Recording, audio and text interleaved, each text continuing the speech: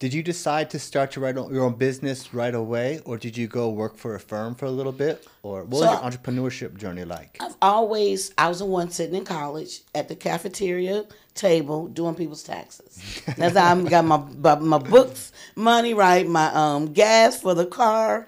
So I always, had a way of what I call making legal money, hence good money multiplier. Where I come from, I just think too many good-hearted men and some women, young, that just got caught up in the wrong things, trying to make a quick dollar. Yes. And I'm like, oh, there's too many ways for us to make good money.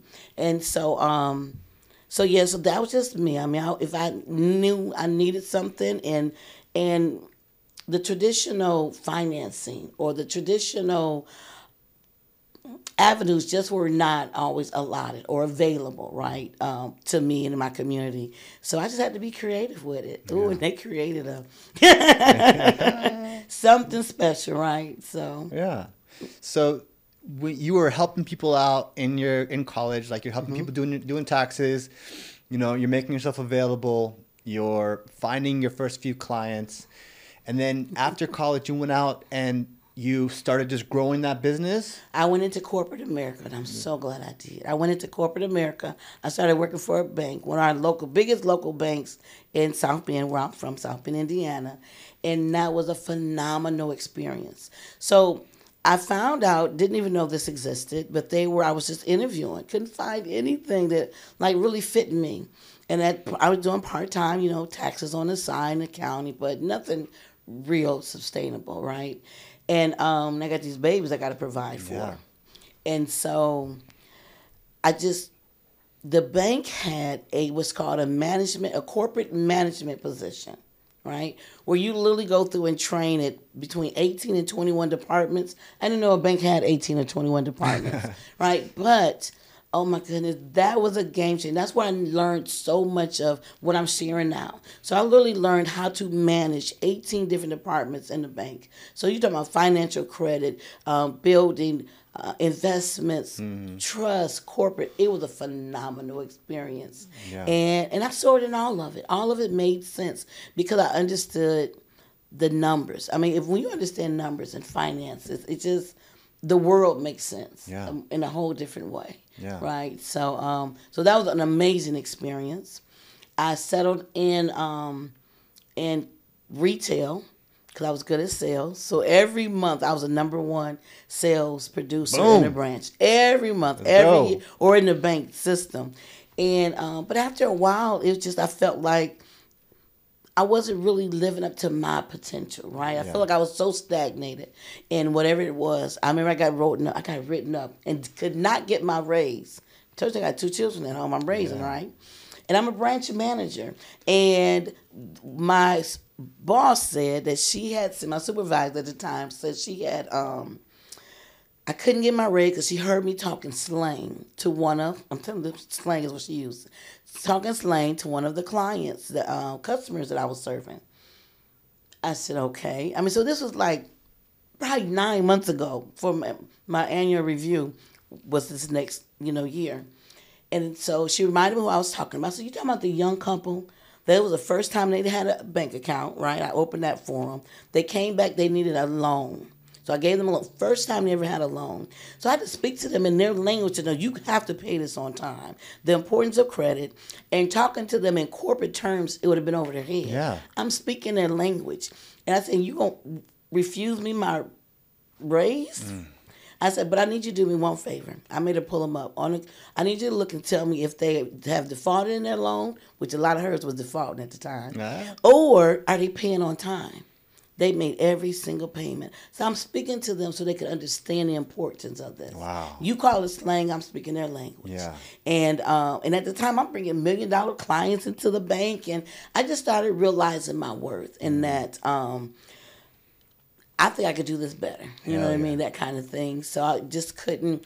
Every time, it was ready to grow, it was always something. So I started part-time and haven't looked back. Yeah. Haven't looked back. That second month I was in business, and I think I wrote this down. Sometimes I even think about it, I tear up because I was so scared. I mean, it was like, this has to work. my entire family was like, "You leaving that corporate good job to start your own business?" But I knew, I mean, there was just something in me. I knew I was supposed to be doing this. I didn't have it all figured out, but I had enough figured out to know that I can do this and I can provide for my family. And when I tell you that second month in business full time, I made more money in that month than I did all year at the bank. Yes. Hell yeah. And ever since then. So, oh my goodness. So that was a real like, okay, I can do this, right? Yeah. And just a benefit to know that when you know your worth, you know your worth. Yeah. Right? And it's important that you, and again, I was doing what I love. I was serving people, right? Yes. I was teaching people about their finances. So it's been phenomenal. Yeah. Rewind back to right before you quit that job. Mm-hmm. What was that moment like when you took that leap into entrepreneurship for yourself? It was frightening. I mean, shaky frightening, because I knew that it was something I need to be doing. I knew it. I mean, I knew everything in me. But at the same time, nobody in my world was like, "Oh, you should do this." Nobody. My mom, because again, I'm the first graduate from college in my family. Wow. And then also the first one to have what they call like this good corporate job, which it really was. So it really, really was a good opportunity on so many levels, but it wasn't what I knew I should be doing at that time. And so it was. So even now, so when I'm working with entrepreneurs in the Good Money Multiplier program, I understand that fear, right? But now I also know how to lay out and show them, if you do not do this, you're going to be in the same place, right? And I do look at individuals who are still at that bank, still doing the same things. They look so miserable sometimes, right? And because they wouldn't take a leap of faith, because there was a few of them I tried to take with me. I'm like, look, we can work really hard, because at first I started off just focusing on taxes with a small hand of accountants, counting clients. I said, we can work really hard 6 months out the year. And then we got the rest of the 6 months to enjoy life, right? And so some of them said, nah, they were comfortable, right? They were comfortable, and I get that, but I wanted to do something different. Yeah. How important was it when you left to make it? Like, how dire was your situation? Failure was not an option. And that has been my motto, I feel like sometimes my entire life. Failure is just not an option. So what do I have to do to make sure this works, right? And being a mother at 16 years old, again, I was the athlete that had scholarships coming in, and all of a sudden there was this disappointment. Like, I didn't expect broken promises, but now I'm a young woman looking at a broken promise and then trying to figure out, okay, well, how do I maneuver this? Failure was not an option. I was going to be a good mother. So that means that I didn't sleep.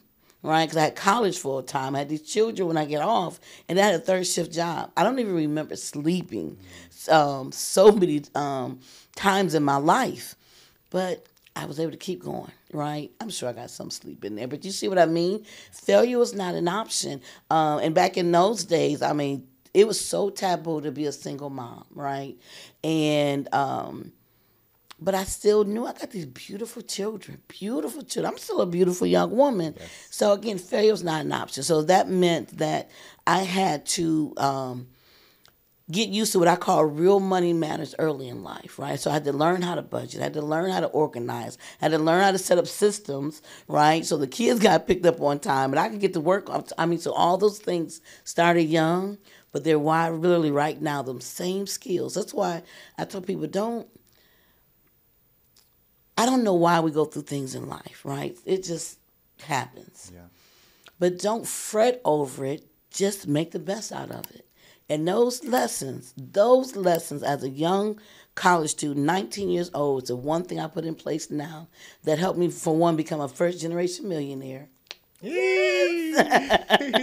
And teaching others how to be first-generation millionaires, too. Those same things. So, yeah.